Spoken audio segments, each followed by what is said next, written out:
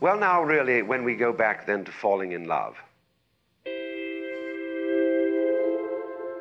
and say it's crazy, falling, you see? We don't say rising into love. There is in it the idea of the fall.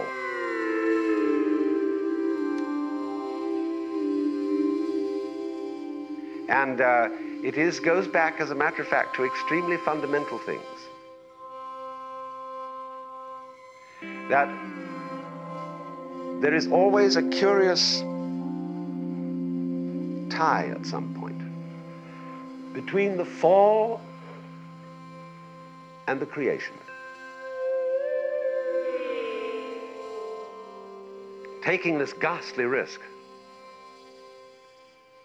is the condition of there being life.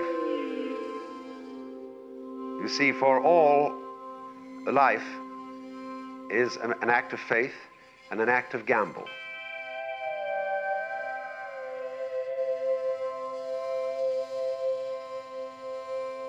The moment you take a step, you do so on an act of faith because you don't really know that the floor is not going to give under your feet. The moment you take a journey, what an act of faith. The moment you enter into any kind of human undertaking and relationship, what an act of faith. See, you've given yourself up.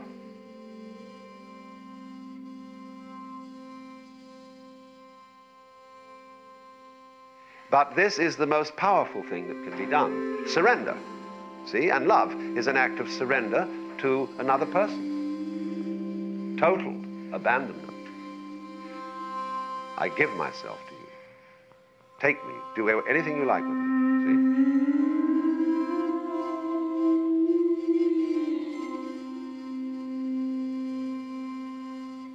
So, that's quite mad, because you see, it's letting things get out of control.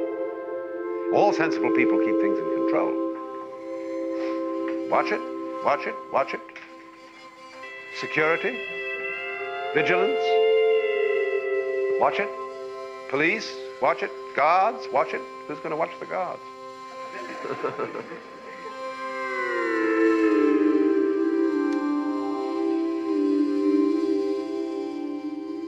So, actually, therefore, the course of wisdom, what is really sensible, is to let go, is to commit oneself, to give oneself up, and that's quite mad.